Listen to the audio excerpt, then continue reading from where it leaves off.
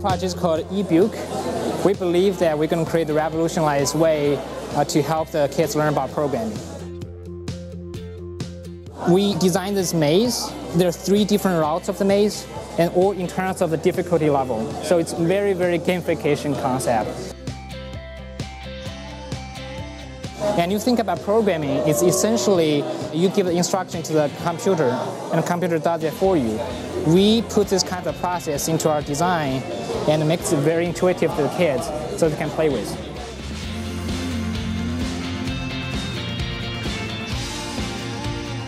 They are learning in a more natural way, and they learn while playing.